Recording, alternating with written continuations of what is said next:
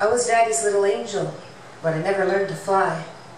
For the sins of the Father were visited on the offspring of the Son, and the Holy Ghost was born in the death of innocence. From the coalescence of a Trinity that bestowed a legacy of betrayal that stripped me of trust with a lust that clipped and ripped at my wings. My halo traded in like a wedding ring to a pawn shop as I was pawned off by palms that should have held me aloft but let me drop like a bomb.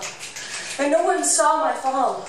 They were deceived by the easy mask of deception that looked like love and affection in the right place, hiding his face in the depth of depravity that dwelt there. But the truth of the beast was released when the deep-buried box that locked my voice was broken. I stopped keeping and started speaking his secrets. When I told him what his father had done, he said, "I'm sorry, you can't choose your family." My father was forsaken, but not because he abandoned me.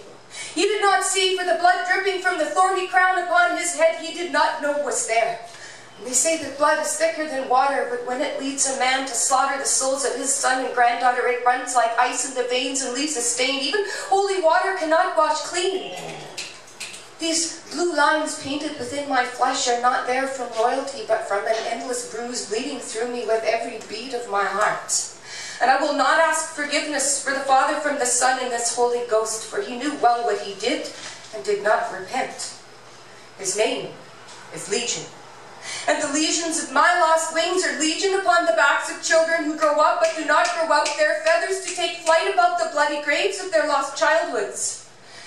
We crawl from the muck to stand upright in the light of day. But the bloody soil obscuring our vision turns beauty to bleakness, and too many of us go back to the shadows to hide, where some of us hear new cries, shed tears that wash our eyes clear enough to see in the dark. And so we go in search of the break of dawn of the day the living nightmares end.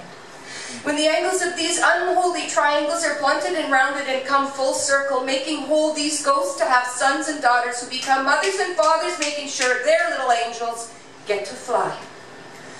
Until then, we break the silence of the night with the brightness of our voices, lighting the way for others to join us in a chorus of conflagrations, chasing the demons of darkness down the scarred pathways of our stalwart spines.